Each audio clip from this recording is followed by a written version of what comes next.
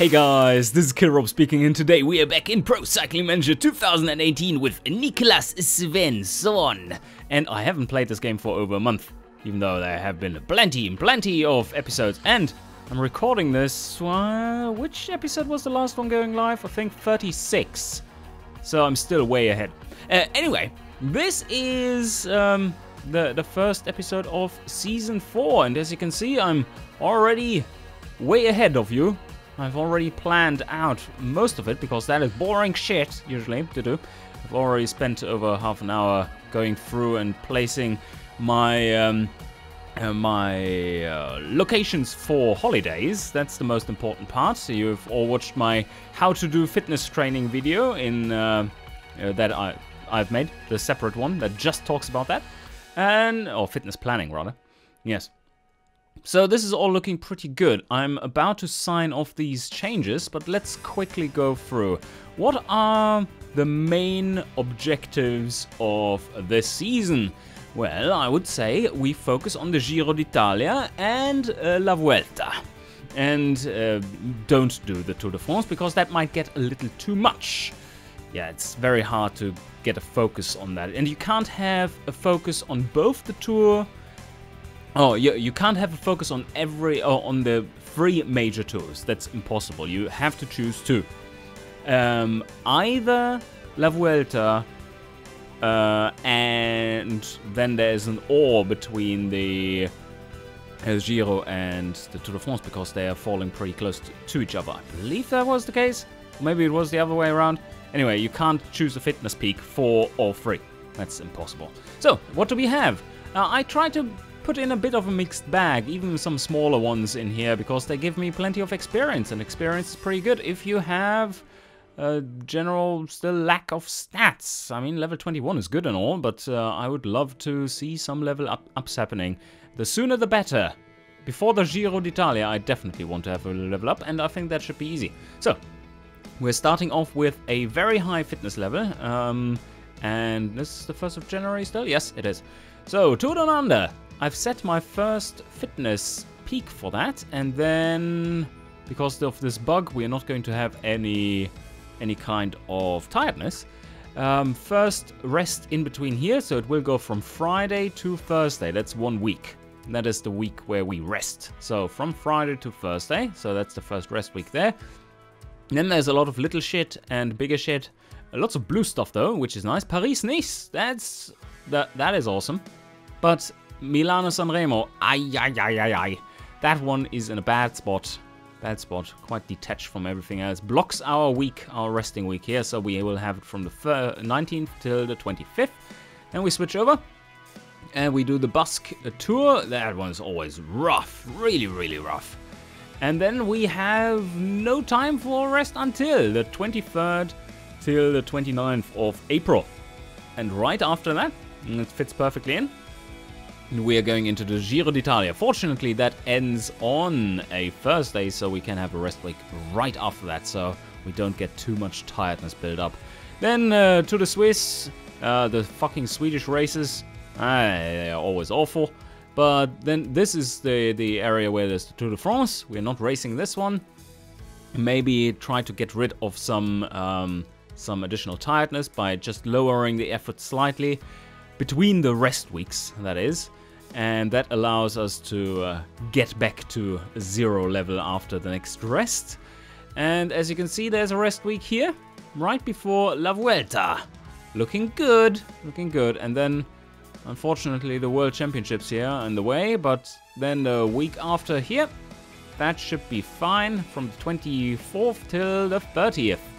I don't know when the World Championship road race is. It might actually be in this area. Maybe it is right before here.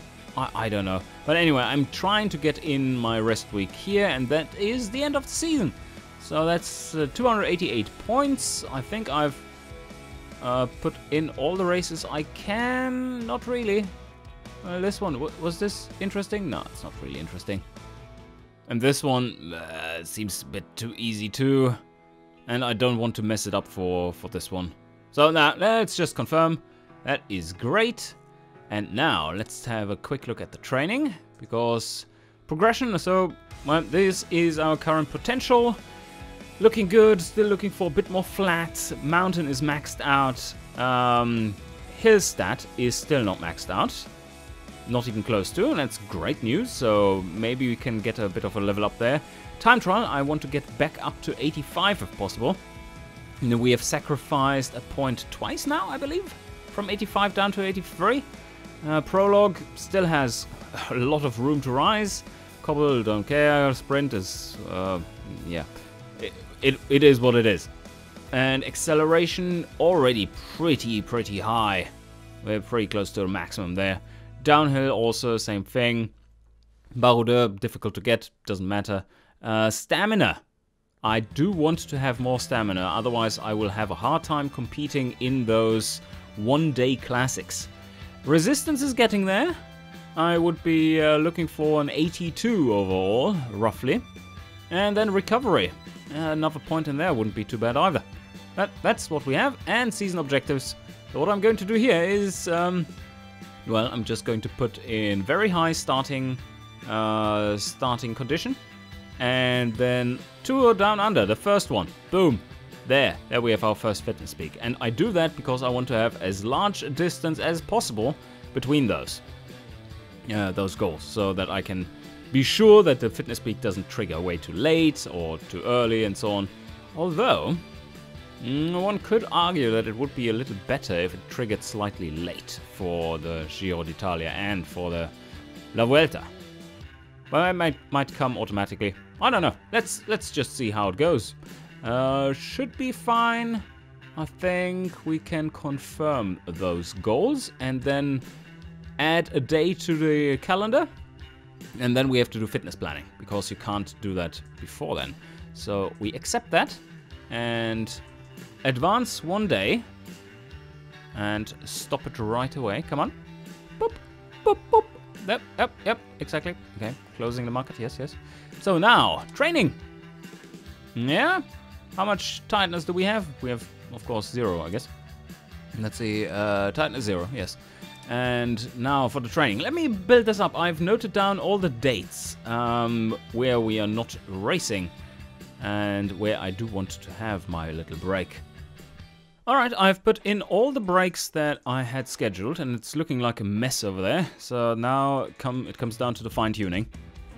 Okay, I think I'm done with that. Yeah, this is not how it's going to be. That's not how it works. But I think this is a pretty good schedule overall. There are only a few parts which are worrying, and that is, let me see, getting up to speed for La Vuelta again, after having a bit of a down there after the Swedish Championships. And I think, even though this states ridiculous numbers of tiredness, I don't think that is actually going to be the case. The schedule is looking good. I softened it here and there, like for the first part, which is a longer period, just soften it up so that we are not getting to the top there, because that builds up a lot of tiredness. And Basque Country Tour on a little bit lower levels, and then for the Giro we should be at a constant 97%. That is good enough if we hit our fitness peak as well.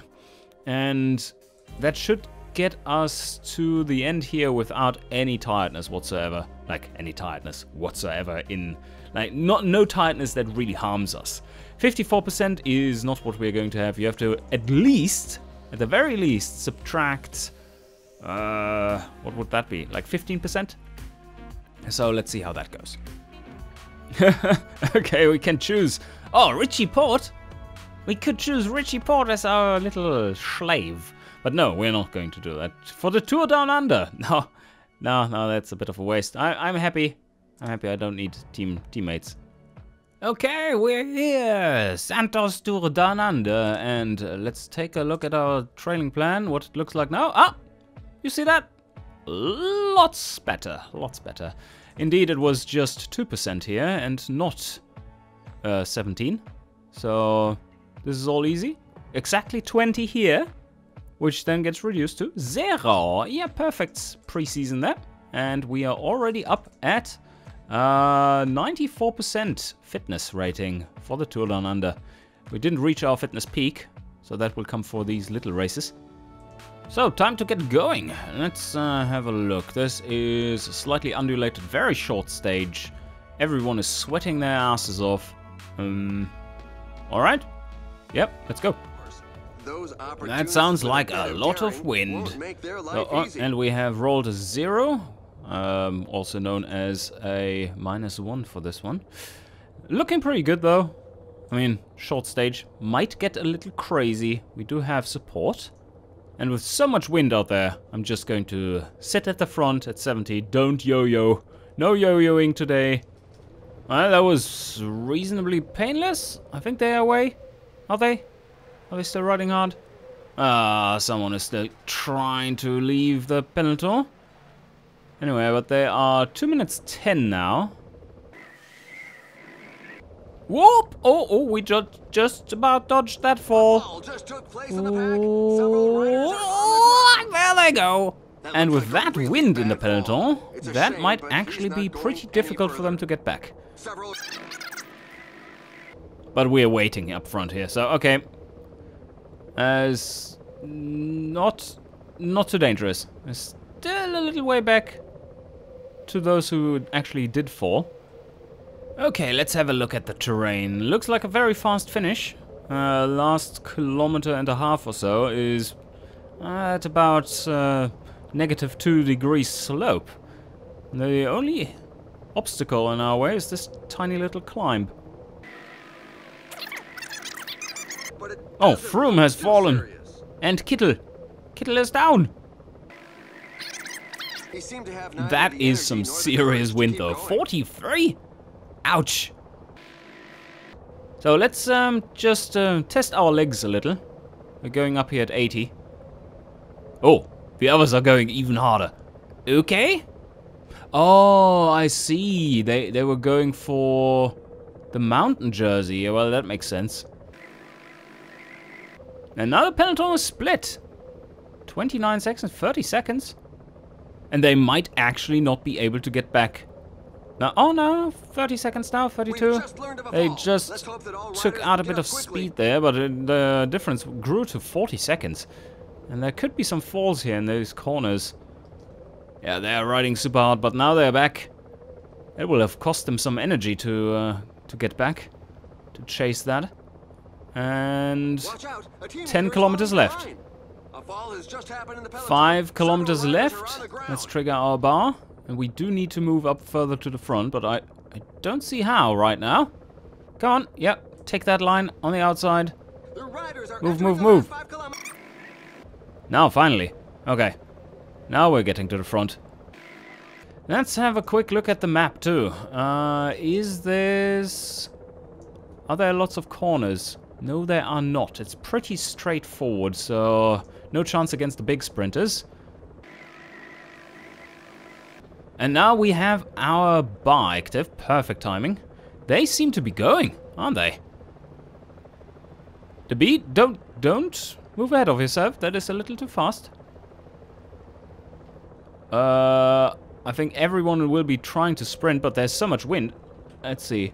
Is this headwind? Is this actually headwind? Where's my little flag? Where is it? Oh, no. It's tailwind. What the fuck? Okay, that should be easy.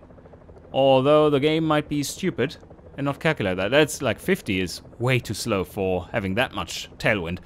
They would be riding like 70 kilometers an hour or something.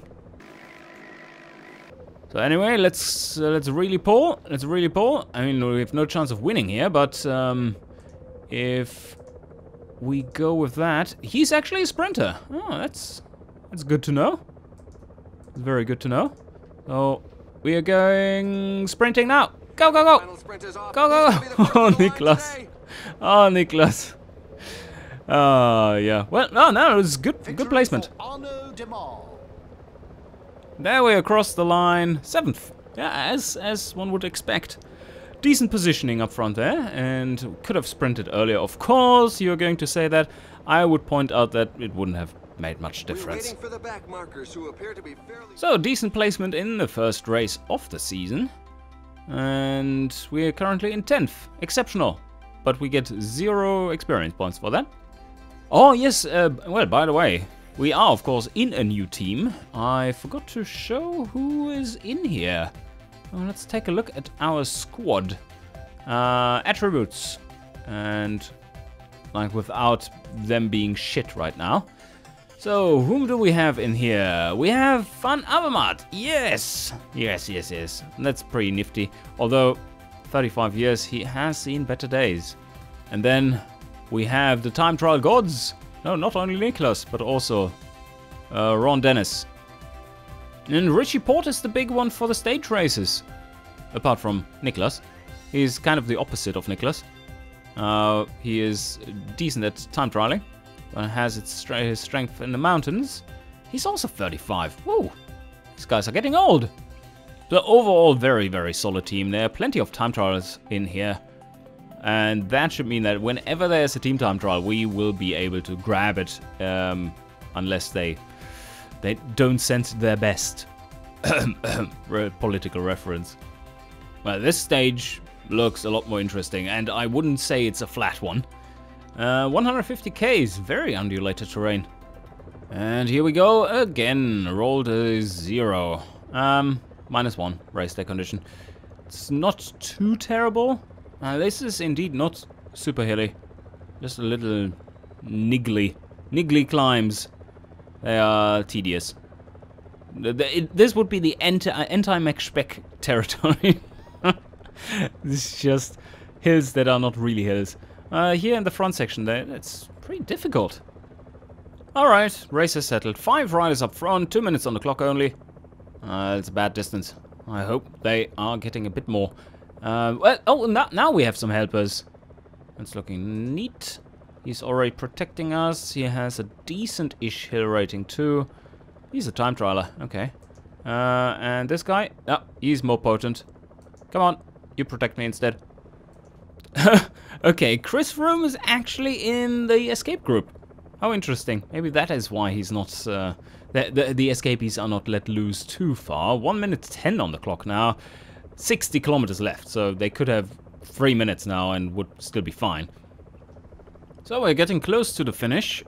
Just this tiny little hill and then 2 stretched out slopes to the line. Considering that we still have our full resistance, I'm not too worried about the pace of all. Oh, okay, Svensson has fallen on the upslope. Very interesting. Let's hope he's getting up quickly. Come on. Come on. Yes, yes, go, go, go. We are losing time here. So I just need to go super hard. It looks like we're back, but we just need to keep going. Oh shit, the peloton is up front. Yeah, I just need to 99 it. Like, go as hard as you can. And they are just blocking me. Come on.